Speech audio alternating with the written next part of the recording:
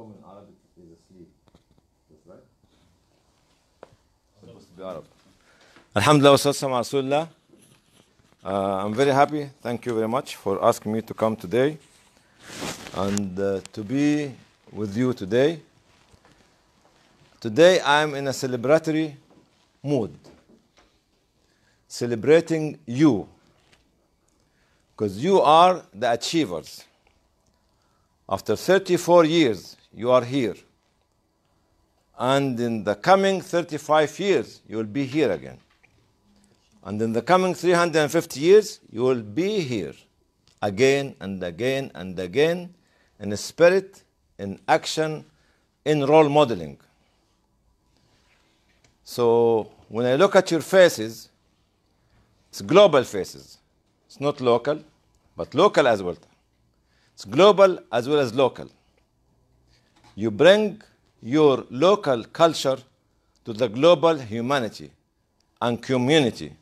And this is the beauty of you being together.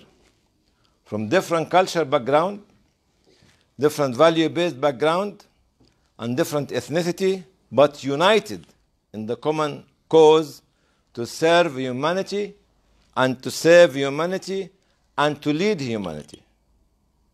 We don't stop just by serving and saving. It has to have an end by a good leadership from all of you. I am celebrating today.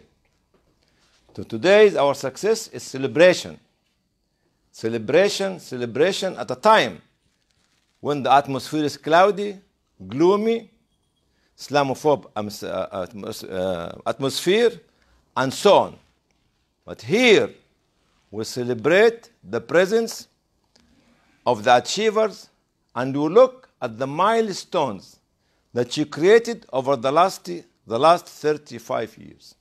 And the roadmap you are trying to show humanity that you're going to achieve through the coming 50 years. So I will have a meeting with you, my lady, in 2059, or 69 is better?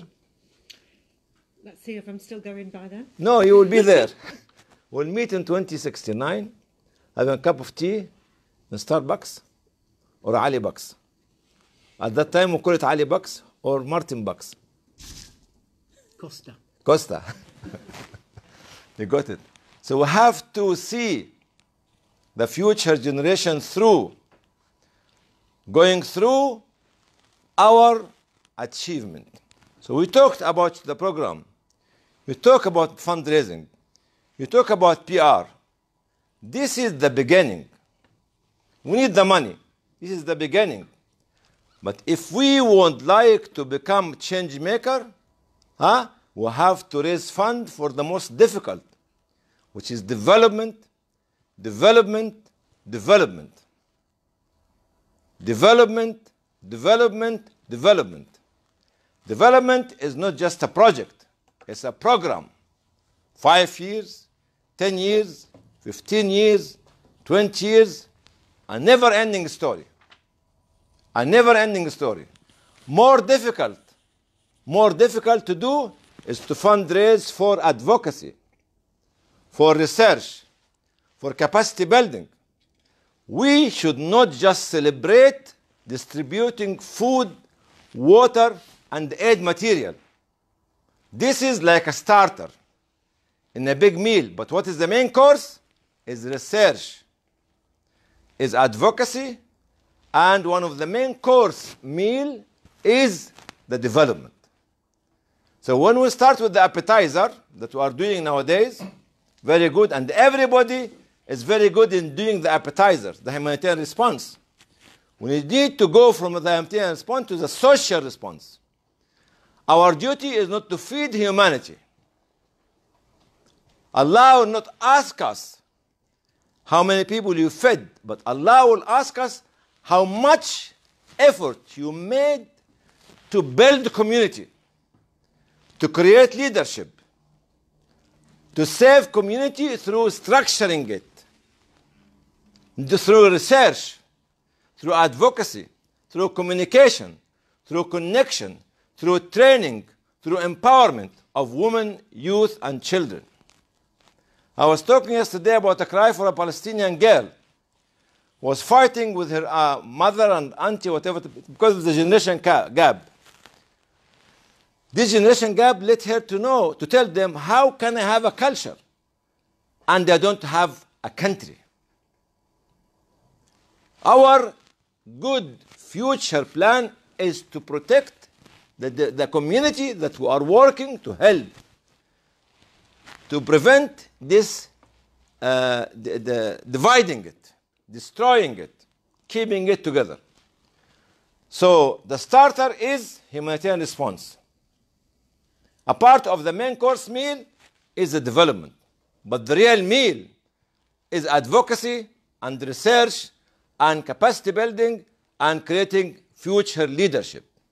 And this is what we need to give the world the message.